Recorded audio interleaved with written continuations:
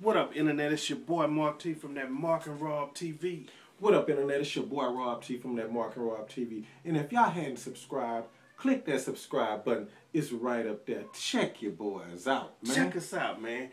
I know this happened a couple days ago, but you know, it's kind of a disturbing video, you know.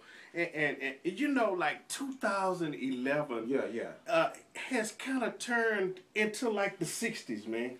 Yeah, you know man. what I'm saying? Yeah, because there's a lot of things going on. It's a lot of protests. Yeah. People are doing protests, peaceful protests, sit-ins and stuff. You know, they have of course, the Occupy Wall Street movement. Yeah. Then they have these college sit-ins. And then they even have, like, countries like Libya and countries like Egypt that's trying to overthrow the government. You know what I'm saying? Yeah, there's a lot of things going on in 2011. People are really trying to make some changes. Man. People are trying to make some changes.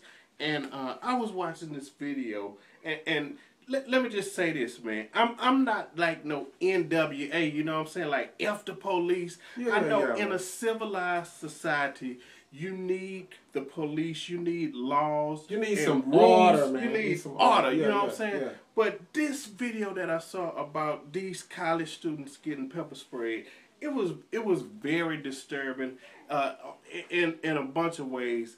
And mostly because these kids were sitting down in a peaceful protest, and from what I can see, the way protocol is, and I've seen this 100 times on movies, and not just movies, but I've seen it a bunch of times where these kids sit down in the middle of the street, they grab them one by one, put them in a police car until they all out of the street.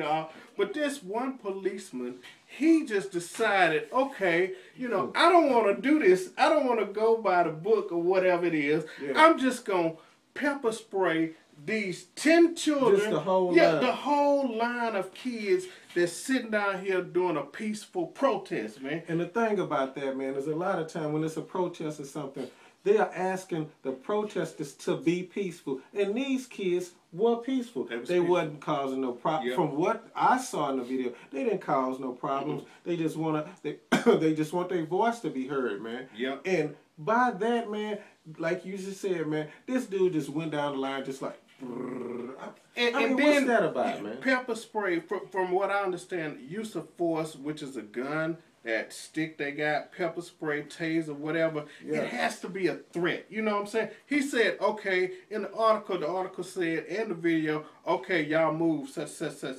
Y'all move. And they didn't do nothing, so he just went and got pepper spray and just unloaded on them. I want to know what y'all think about that, threat, man. You know?